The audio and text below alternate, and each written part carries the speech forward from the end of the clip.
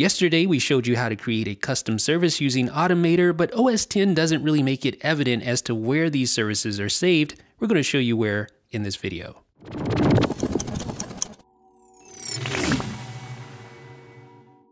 First of all, I'm going to show you how to locate the service that you create. So the first thing you want to do is go up to your Finder menu in the menu bar, click Go, and then select Go to Folder. And then you want to type in library services. This is your user library, so you'll need a tilde. And once you click Go, it'll open the services folder in your user library. And from there, you can just drag that to the trash can if you want to.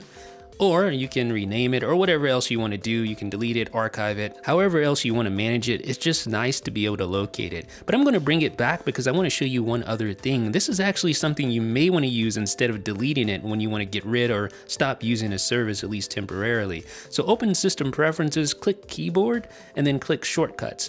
Then click the Services section on the left side, and now look, you see your custom service right there. So what that means is that you can disable that temporarily instead of outright deleting it by just unchecking it. So let me just show you what I mean here. I'm going to create a screenshot. I'm going to right click on this screenshot, go to Services, and you don't see a resize service in this list because it's disabled. But when I go back and re-enable it, I right click, go to Services, you see the resize service right there.